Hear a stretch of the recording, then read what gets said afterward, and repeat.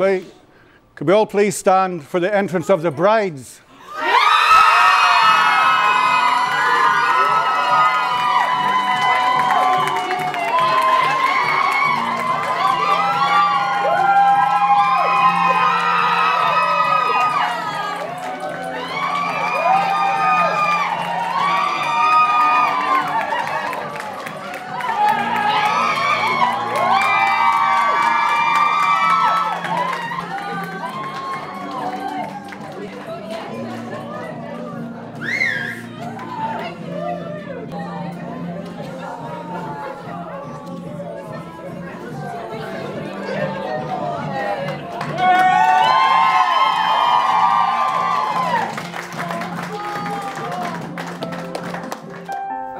Accept you, Lauren. In marriage to be my wife. In marriage to be my wife. Loving what I know of you. Loving what I know of you. And trusting what is yet to come. And trusting what is yet to come. I promise to love and respect you. I promise to love and respect you. And to share with you. And to share with you. Whatever life may bring us. Whatever life shall bring us. Louise, I give you my hand. Louise, I give you my hand. My heart and all my love. My heart and all my love. From this night forward.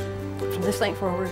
And for as long as we both shall live. For as long as we both shall live. It is with great pleasure I now declare you married. Lauren and Louise, you may now share your first kiss as a married couple.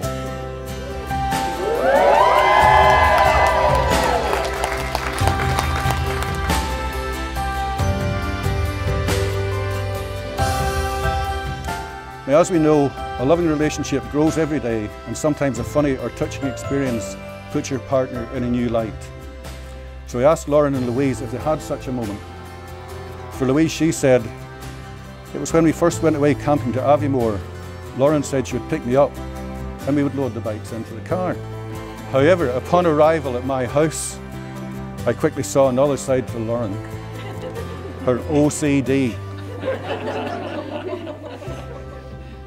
She had lists and lists and lists, and the car had to be packed in a very precise way. I have never seen this level of organisation in my life.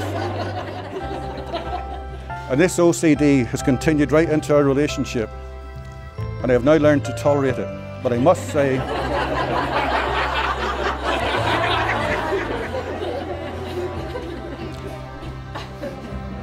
we do have the most organised lives in house of anyone I know.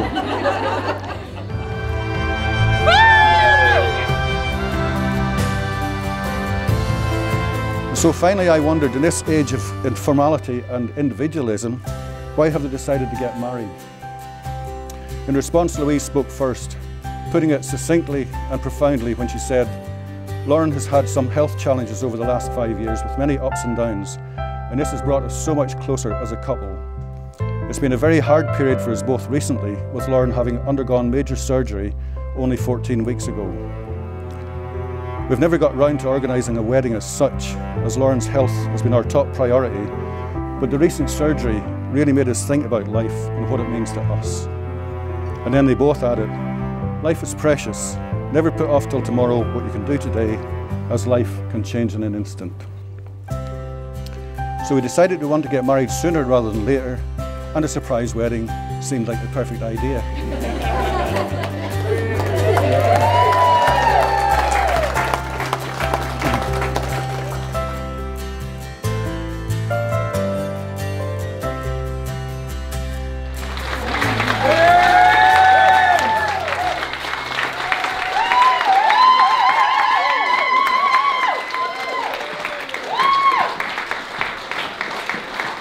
When reading the bridal magazines and examples of speeches for some inspiration, they all mention how tirelessly the brides worked over recent months to ensure that the wedding is absolutely perfect.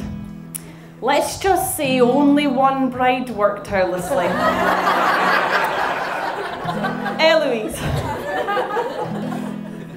But on a more serious note, thank you for tolerating me and putting up with my stressing over recent months. My OCD certainly wasn't top form. You look beautiful tonight. I'm so proud to call you my wife. You have stood by my side through the hardest of times and have never given up on me. I cannot wait to wake up beside you each and every day. You're my best friend and I'm my beautiful wife. Please raise a glass to my new wife, Louise.